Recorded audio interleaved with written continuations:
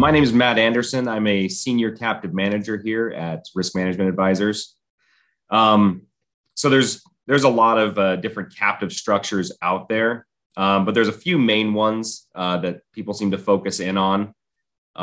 Group captives is one, and there's another one, single parent, and then series captives or sponsored captives. So we'll kind of go through those. The first one, group captives, is where you have multiple owners of multiple companies that get together to form a captive relationship with each other. They form one captive that ensures all of the different businesses that are involved, usually homogeneous risks.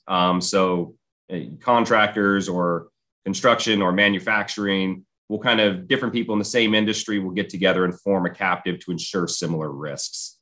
And that's owned by multiple owners to ensure multiple companies.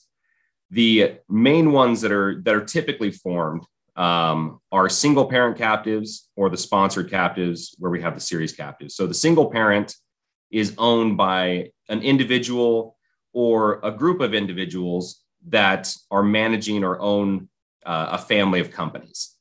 And so it's made to just ensure their own risks inside their companies.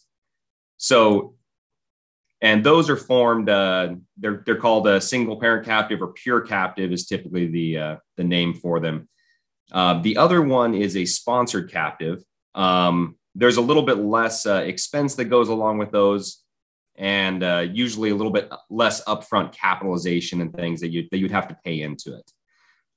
So those are the advantages to it. The structure of it is it's usually owned by a management firm, or like RMA, for instance, Risk Management Advisors would own a sponsored captive, and then people would own a series captive underneath that. It's kind of like being a condo inside of a condominium district. So you own your own property, but you're subject to the regulations and the management of the actual condominium development company. So you still have the benefits. You have your own EIN. You're going to file your own tax return.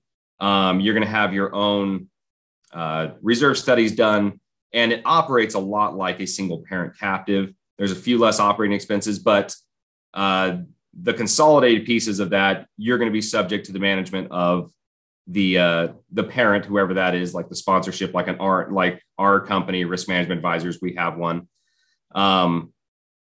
And you'd be subject to that. But other than that, it pretty much operates like a single parent and has a little bit less cost and upfront expenses involved.